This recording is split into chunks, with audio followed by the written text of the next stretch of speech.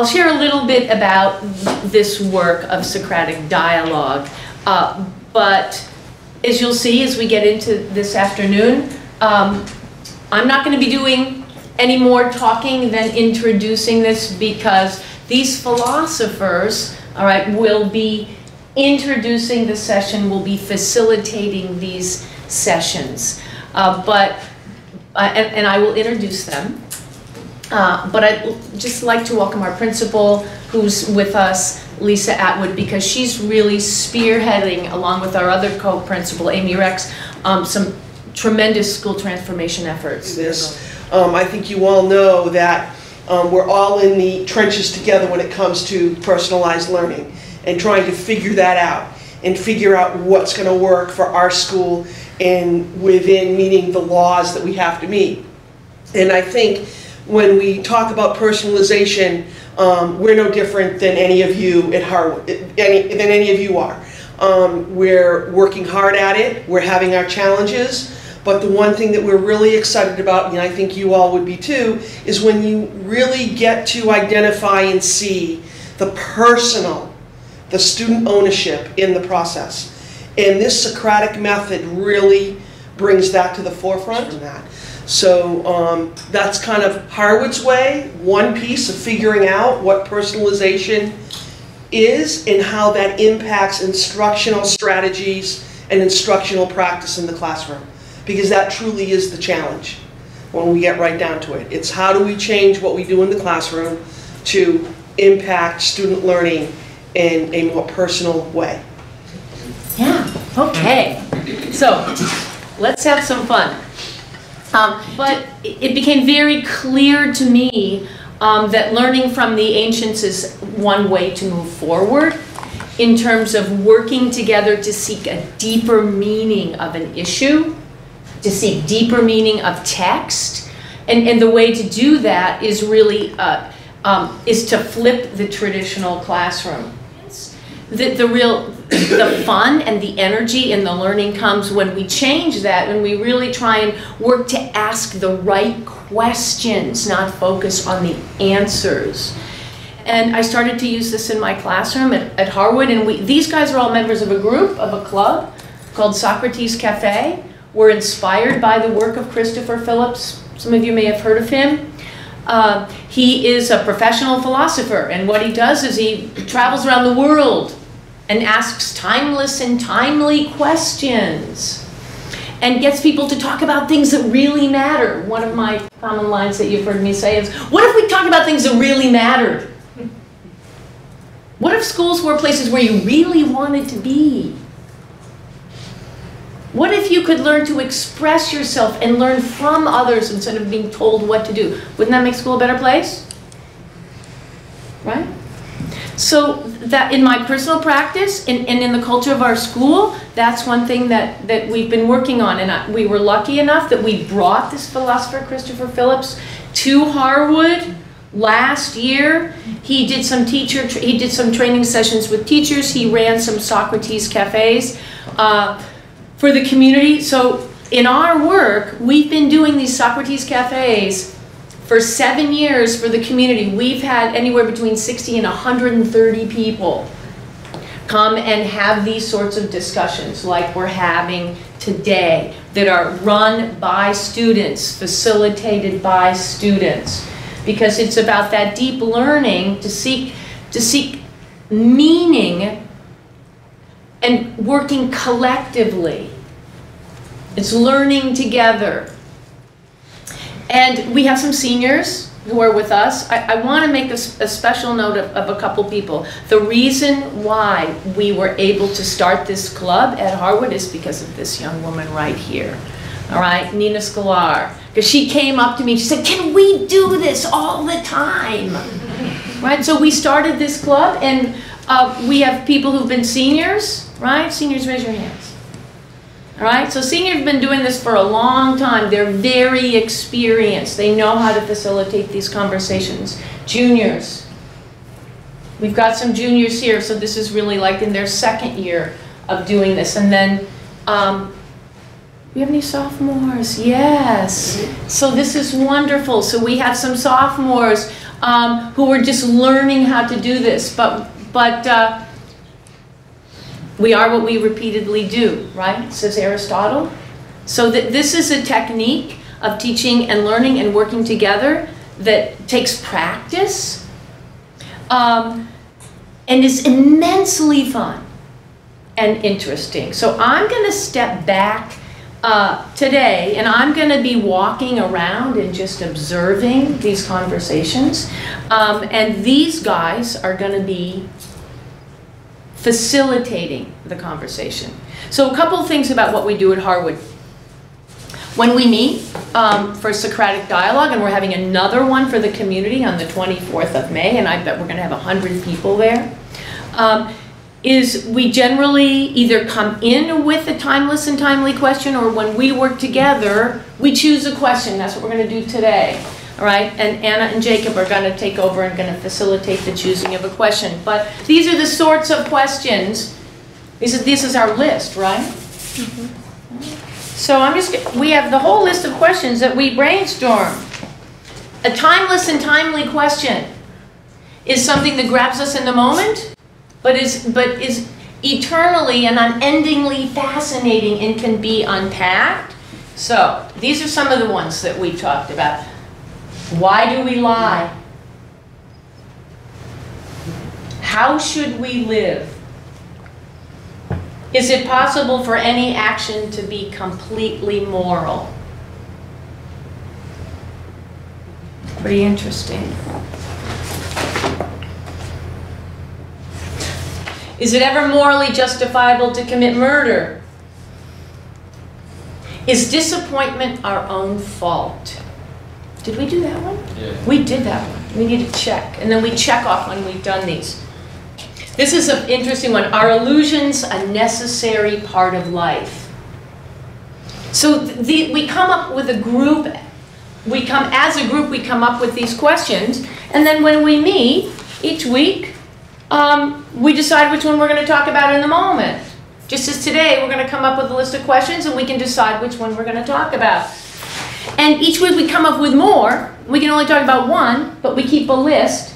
So they're unendingly, there's an unending list of fascinating questions. So this is the one which is, I hope we can talk about this one by the end of the year. This is what's Cole's question, right, Cole? Mm-hmm. Is our understanding of the world limited by our language? These are examples of timeless and timely questions. So we're going to have an opportunity together to discuss some important questions people can bring to the table. What I think is going to be fun is that you're going to get to hear students' perspectives. You guys can hear the perspective of the important people on all these sorts of things. We're all in this together. We're committed to at Harwood. Two is student voice. Really listening to student voice. And this is a model that really celebrates all the voices. Everyone comes to the table. Everyone is equal. So just a few things to remember, and then I'm going to turn it over to two of our very highly skilled facilitators. A dialogue is working together to seek a deeper meaning. None of us is as smart as all of us, right? A dialogue is different. A dialogue is probing, all right, and seeking deeper meaning to learn from comments that we bring to the table.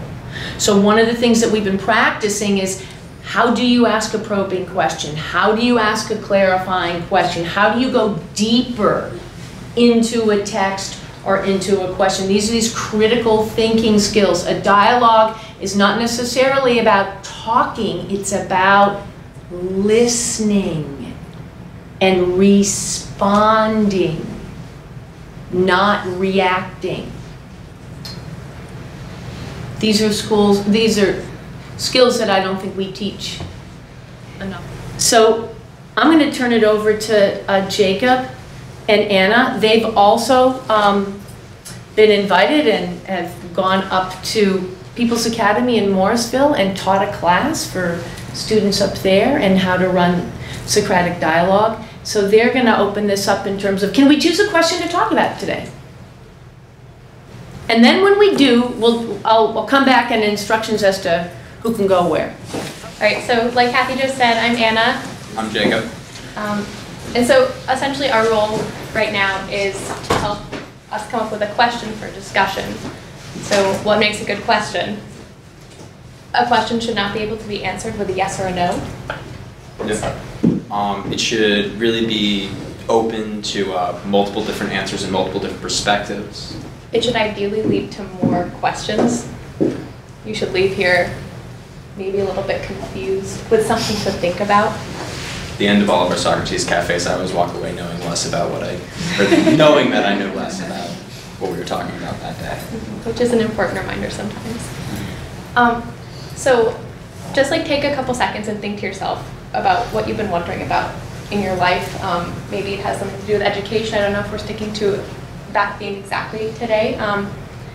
But is there anything that sort of made you wonder? Have you been curious about something? Have you noticed something in particular that stood out to you that you want to ask other people about, that you think your own knowledge could be enriched by other people's opinions and perspectives? Yeah, so just take a couple seconds and think. And if you have one, there's no hand raising. So if you have something, if you have a question, just speak to us and we'll write it down. And at the end, we'll all vote as a group on what we're going to speak about.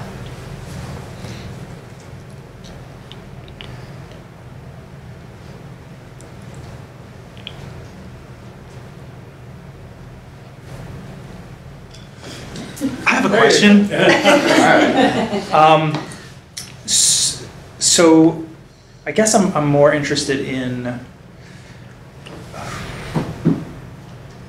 the interactions as well between kids. Like how well do students, do you feel like you're kind of regionalized?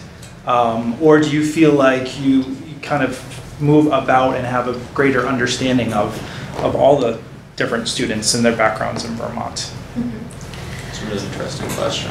Could we ask something like, how can we know all of the different students in Vermont, or something a little bit more open? Because asking sort of what are the similarities and differences, you could easily make a bulleted list, and unfortunately that is far too concrete. Okay. So yeah. So what do you think? Yeah. Is there a way that you could make it broader in a sense? Can you just repeat the last twist? Do you remember what you said to me last? I think I said, is it possible to know all of the different, I guess, like facets of people in our state, something like that? Yeah. Or what are the? No, because that's a list again. You want to avoid specific stuff. You can't actually, you don't want to find any answers to this stuff. Okay.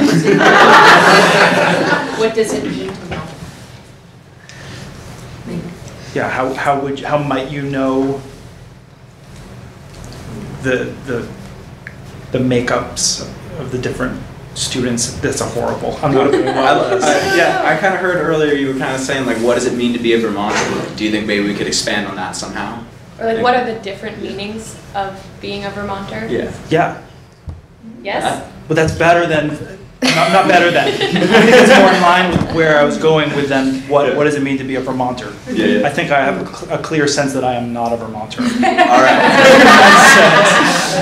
Yeah. So yeah, more like, what are the different definitions of a Vermonter or a Vermont student? Yeah. You could go even more specific if you're thinking more along the lines of youth. You can, I think it wouldn't be too specific to say youth.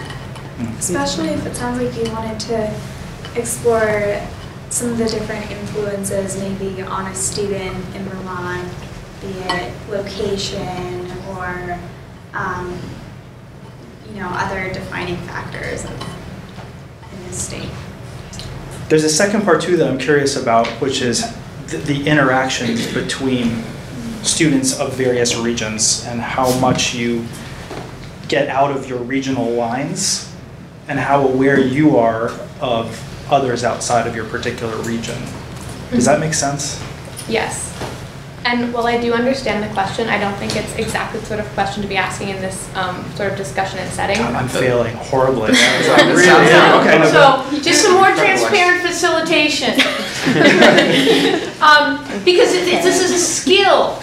The type of, this is a dialogue, and it's different than question and answer. It's different than a debate, and it's different than hanging around and talking about stuff and asking questions. We say, what's the diamond of your question? What's the gem here? What's the essential part of this question? And how can we phrase it so it can be unpacked? Maybe if other people have other questions we want to throw up, and then you can be thinking about that. Don't stop trying. You're approaching proficiency. Yeah.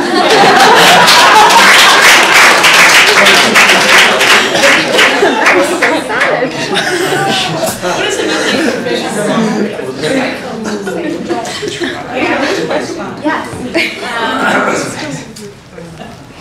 I'm going to need help. Okay. What are the essential components or the essence of a school system or education system that is meaningful and purposeful? That's beautiful. What is the essence of a meaningful education? Yeah. Okay. That is what you said. Turn over a rock on your patio and It's just the pull out philosopher. gold.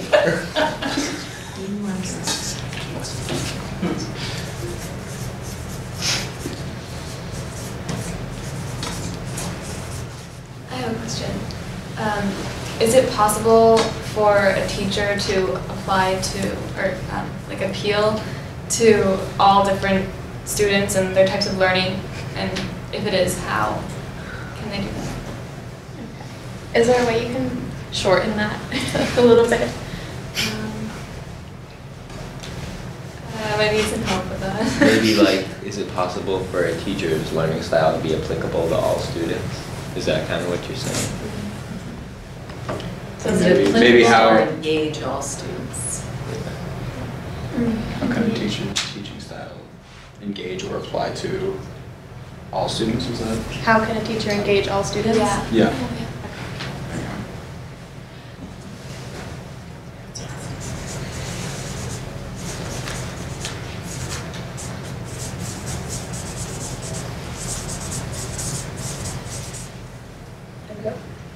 How could the word transformation influence systems change?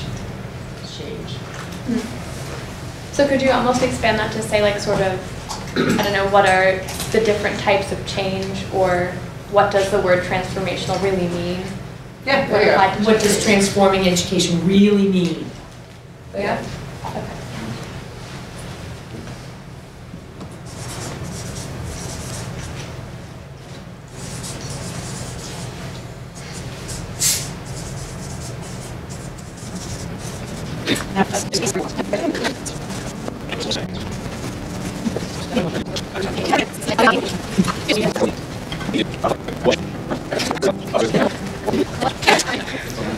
Alright, cool. So then what we usually do is You get the top two. vote, yeah, I guess we'll vote off the top two. So that is, what is the essence of a meaningful education, and what is the highest or most virtuous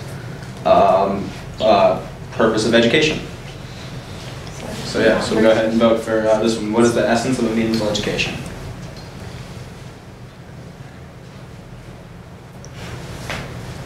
Looks like 6. No one's read that. All right, and then for, I think that's pretty well said. Yeah, so our question today is, what is the highest, most virtuous purpose of education? Right. Yeah. All right. Is that a timeless and timely question? Yes. All right, are these guys not good at facilitating?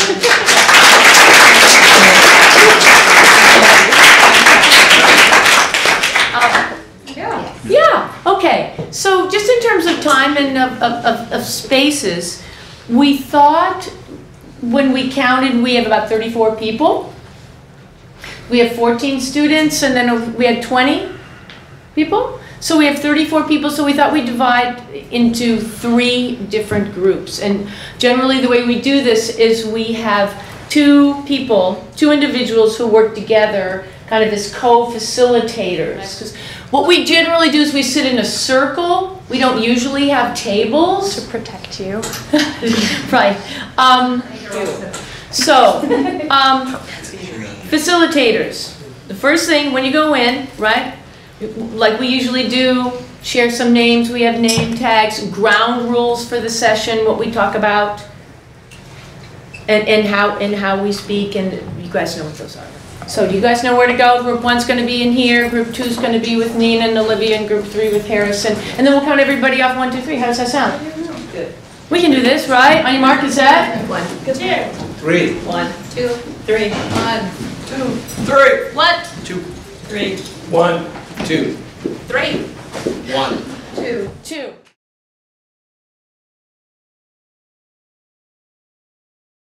Going on. So, just to begin, we'll go around and say our names, and then we'll go over a few just sort of baseline guidelines for the discussion.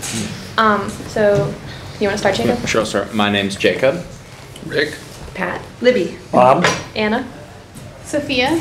Jacob. Katrina. Linda. And Catherine's going to come join us in a second. So a few things to remember about this discussion. It's been a while since you've all been in school, but this is not school. You don't raise your hand to speak. This is a free, really safe space to say anything that you're thinking. So you don't have to ask for permission to do that. Yeah, however, with that said, we do need to make sure that we're not interrupting people and still letting one person talk at a time and same old stuff. Yeah. So I feel like you probably can all handle that. Yeah. And that's pretty much it as far as things go. You don't directly attack people. That's not nice. As Kathy said before, this is not a debate. This is a dialogue. So We can just get right into it then. get into it, yeah. So our question: what is the highest / most virtuous purpose of education? So you guys can just say what you think, really, and we'll just get into it. And remember, this silence is not a bad thing. Just take your time to think. Don't talk just to be heard.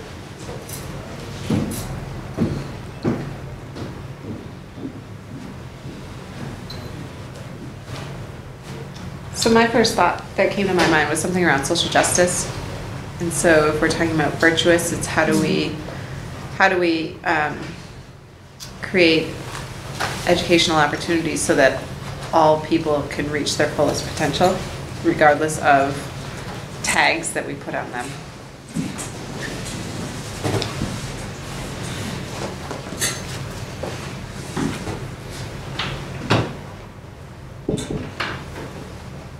What I liked about that question right away was the notion of highest purpose and virtuous. So it took me to a place well past like skills and competencies. And I was thinking that, well, how does that connect to mankind and people, the ultimate purpose being the care of one another? And how would you create environments where that really came to fruition as the ultimate purpose? And I'm struggling still with the word virtuous. That we don't often talk about outcomes of education as virtuous. And I think that's important. So how is that different than maybe some of the other ways that we've talked about outcomes for students?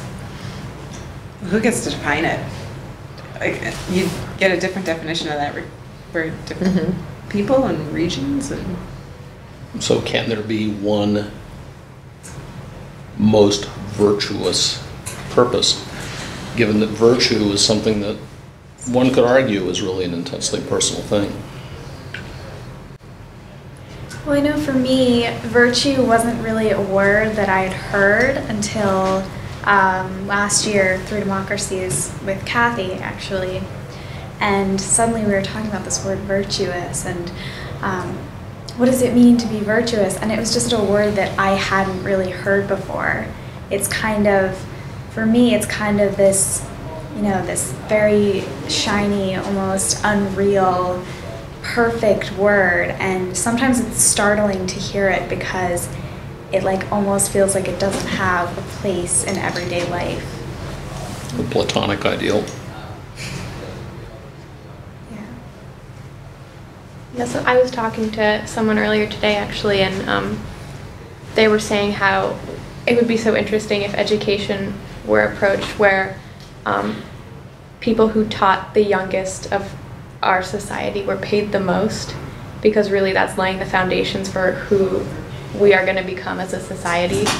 And you know, like virtue is something that starts in a person very, very young. Like it's something you learn. It's not an innate skill by any means. So I just thought that was a really interesting way of thinking about it, how it's really sort of the opposite of a way it could be potentially better. I don't know, but that was just interesting to me. That makes me think differently. I'm struggling with the word education versus being educated. So what is the highest, most virtuous purpose of being educated is an easier question for me to grapple with than education as a system. So that's one thought I have. But then off of what you were just saying, the people who educate our youngest learners are their parents. How can society do a better job of supporting the people who are with our youngest learners first? Your mind made me go in a different direction, which is interesting.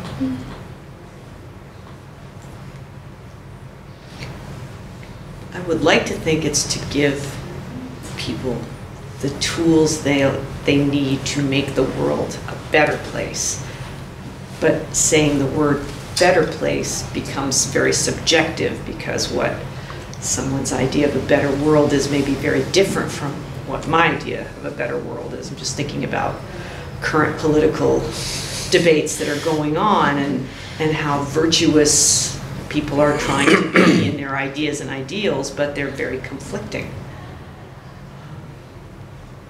People don't always use truth in virtuous ways, even though it's a virtue.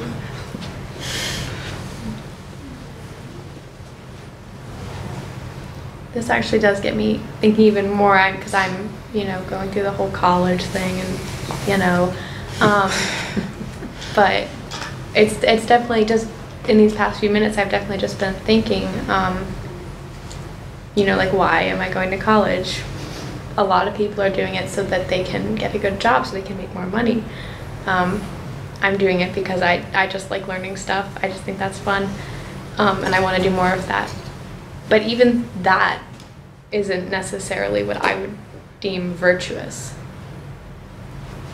So that's just a thought that I'm having. Sort of virtue implies a purpose. Maybe not a higher purpose, maybe a practical purpose, I don't know. But there's something that's more deliberate to that word. I was thinking, we struggled a lot in education in the 80s and the 90s. This whole notion of schools didn't have any business talking about values. That was a family's responsibility. And so, back to this virtuous purpose, could you be selfish and virtuous simultaneously? Or are those inherent contradictions? And so for me, I'm thinking about developing an ethic of care and caring takes you beyond yourself. So the virtuous person is not satisfied with their own self-aggrandizement, their own development. That wouldn't be sufficient.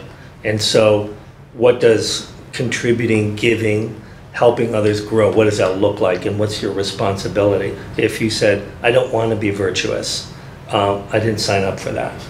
So I wonder, that also made me think, I guess the resume versus eulogy, like, is your goal, like, if you're thinking about your eulogy and what you would want that to look like, even though you can't really, you're not really going to see your own eulogy. If you could, what would you want it to look like? Would you want it to read like a resume, just a list of your accomplishments, or would you want it to be something different, something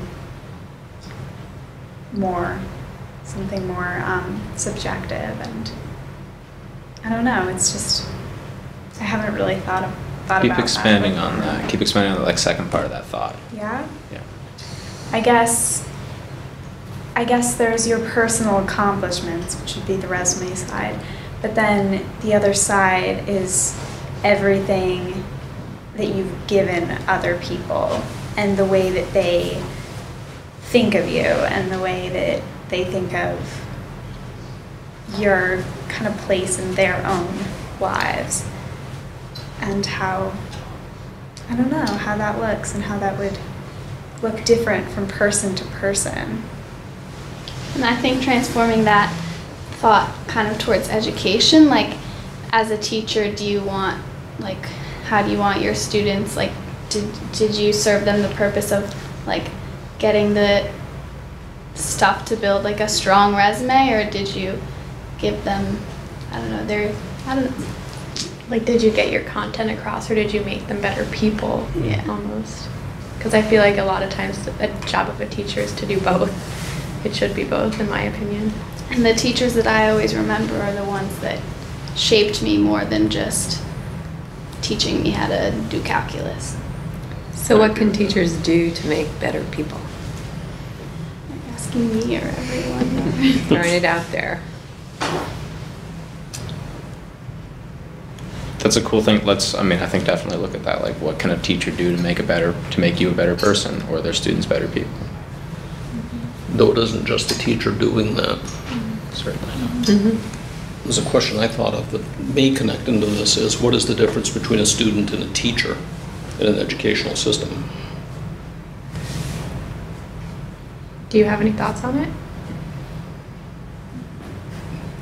Ideally, the difference is as small as you can make it be, because students need to be responsible for the education of other students as much as teachers do.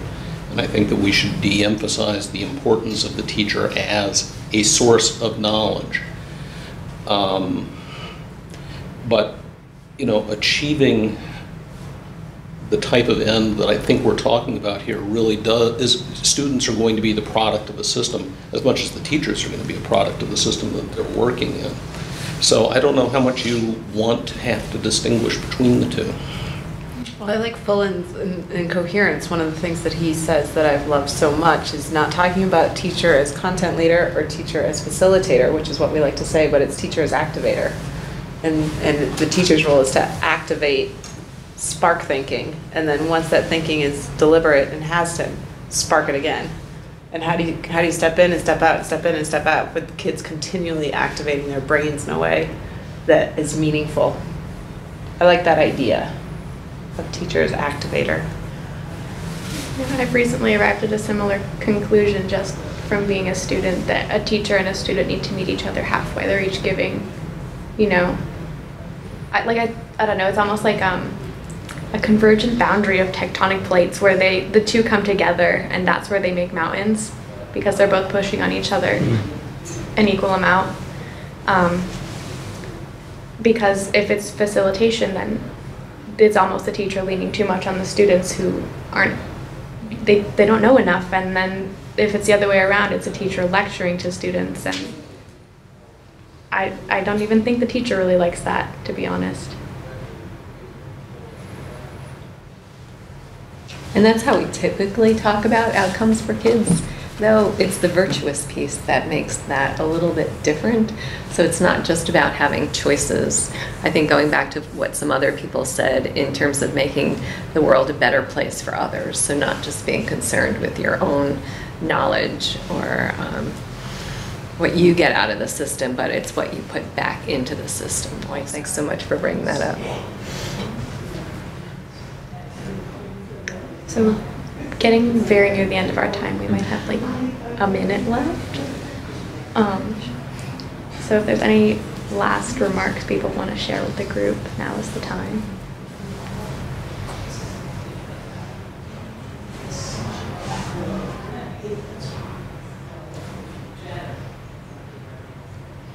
Or we can just be done, which is also fine. This was great to have a conversation with the diversity of perspectives and ages around the table. So thank you very much for being here. Mm-hmm. Thank you all for participating. I learned something. I can say that with certainty.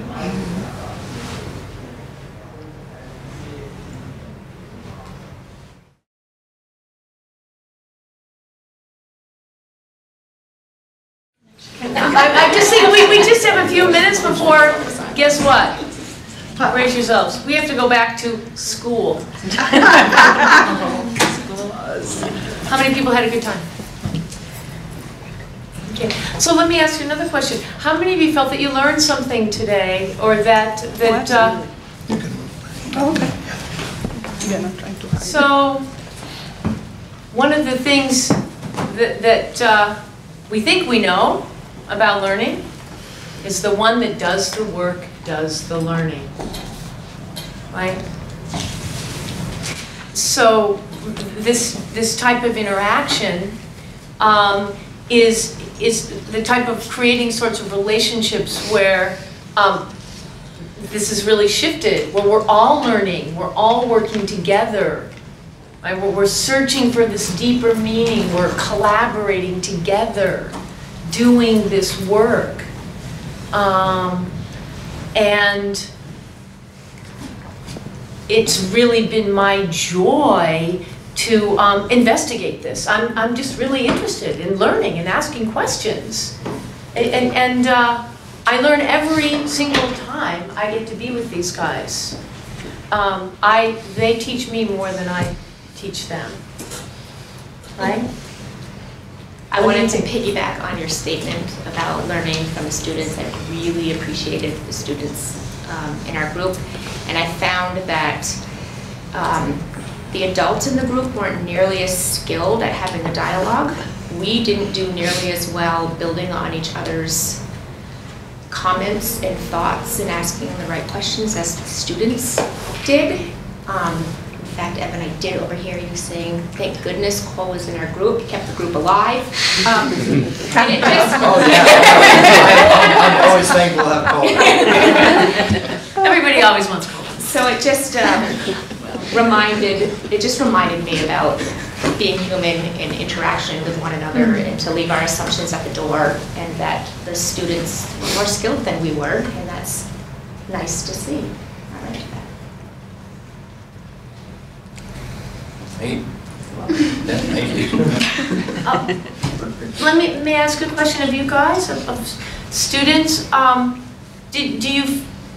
Could any of you talk about the process of learning how to engage in dialogue, and how hard, was it hard for you at the beginning, and how have you had to, because it takes practice, about the process of your learning how to do these dialogues? For me, I'm a junior, and the first time I really got into all this philosophy and Socratic dialogue was last year, and so this is really kind of my second year of delving into this type of knowledge. And for me, it's a slow process. I'm not gonna lie, it's a slow process, but it's in my opinion, it's definitely worth it. And at every Socratic dialogue I have, I even told this with our group, for me specifically too, it can take a while before I actually join the conversation. And so I'll sit aside and I'll listen, but very attentively, and make sure I really get everything everyone's saying, where I can finally, when it comes, I can say something. And for me, normally it takes, most of the time it's a word. Sometimes one word will actually get me going. Like earlier, I think it was Ellen, is that right? Yeah, she said the word culture, and that just, I was off. I was going, I was talking, I was leading into different types of things. And so for me personally, it's a longer process, and sometimes you have certain things that can kick you off into what you kind of really want to do. So it also just varies with who you are and how you learn, ironically, and how you take things in. So yeah. I found it incredibly challenging because I'm very quick to agree or disagree with someone, and if I disagree with them, I don't really generate my own ideas of why I disagree. I'm kind of like, no, I don't agree with that. I don't think that's an accurate statement or something. And I think this dialogue allows me to be a lot more open to other people's opinions and try a lot harder to understand where other people are coming from. And not only that, but it allows me to have a stronger idea of what I believe in and my own opinions, and it really helps me form and generate a much more educated opinion. Did everybody hear that? Yeah. That was not a solicited comment. That's really powerful. That's really powerful. and that's why I'm so intrigued by this very ancient method of teaching and learning, because that's essentially what we're really looking for, right? How can we work in community? How can we engage in dialogue? How can we learn to be tolerant of each other? How can we not come to snap judgments, but how can we respond with thought and consideration? One of the things that it makes me think about, see, I think is really the importance of the question. And one of the things that we've done in the last several years in education is we've talked about the importance of the essential question. But we know that often these questions are not the right questions. They're still too concrete. They don't really lead to real open questions. And then we also just post it on the board, but we never let anybody discuss the essential question in a very meaningful way. You know, in other words, we've gone through some motions, structure and style, but not necessarily deep thinking. So I really want to thank, you know, all the people from Harwood, because it makes me rethink about, you know, we have some good ideas, but we don't always really implement well. I have one last request. Could you talk from a student perspective, someone who's maybe been part of this process? What was your process of learning to engage, truly engage in dialogue? I can kind of, I've been thinking about that, so I can kind of answer that. I think what has helped me progress the most has been the opportunity to employ Socratic dialogue in a really diverse spread of situations and with diverse groups of people. We have the Socrates Cafe that we do at our school that is both students and community members and teachers, and then here, you know, we have people who are very experienced in education, and then we have some of us worked with local community members on some more specific data that was Socrates or Socratic dialogue based, and in terms of learning the process and getting really comfortable with breaking down some of the school training and gaining confidence in yourself, and then also gaining listening skills and learning how to kind of ask questions that are directive and have some purpose in terms of the arc of the conversation. So yeah, I would just say finding and taking opportunities to employ it as often as possible and in as many varied situations as possible, which is why it's so important what Kathy is doing right now. And it's different for everyone too. Like some people use it as a way to help them learn to speak up more. I personally have had it help me to not speak up as much. And you know, for some people it helps them to better formulate their thoughts into questions, and others better to formulate their thoughts into answers, and really just sort of build off of each other. You know, everyone is a different puzzle piece, and so we can create these really interesting things all together. So I'm curious, for those of us who are intrigued and maybe inspired a little bit by today, which I am on, what would be, or how would we proceed to maybe become more skillful in this method? What would be some suggestions for how we can start really learning more about other ideas? Because when we started this, we didn't know what we were doing. We were just, I mean, I had an idea of what I wanted to do, but I'd never done it. So I really took the work of the ancients, the Socratics, as my role models, and became a student of the ancients, and then there's all due gratitude to Christopher Phillips and his model of Socratic dialogue. Again, I can give, Mary Lynn, I can give you some citations, some resources that you might start with, because he's written a series of books. One is called Socrates Cafe. One's called 6 Questions of Socrates, and he has a lot of materials that we have learned to train ourselves. So when we began this work,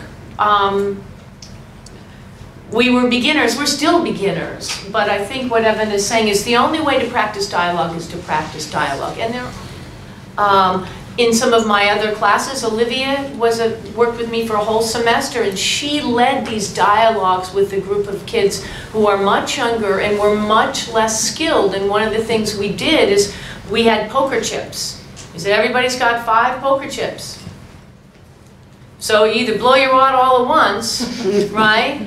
And then you have to be quiet, or you use them one by one as a way of beginning to teach this for people who it may not come naturally to. So I think this can be taught. So that's one of the things that I'm very excited about next year is really being intentional about how can we begin to shift the teaching and learning in the classroom, how can we train kids, how can we train teachers. So that's a long-winded answer to your question. I think we have to say thank you and get on the bus back to school. Thank you all so very much.